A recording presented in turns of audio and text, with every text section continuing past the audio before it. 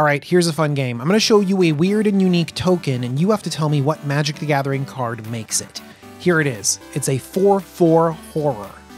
Go. Okay, there are some clues here. If you know that set symbol, that could give you a clue. If you don't, then you can see it says C21 in the bottom left.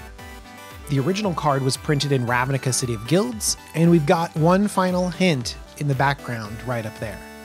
And the card that makes this horror token is Hunted Lamassu. Yep, Old Man Eagle Ox is definitely the kind of thing that produces horrors. Look, I actually think this card is great in Commander because if you can use that 4/4 token politically, well then you can gain a friend and together you can pressure the real threat at the Commander table.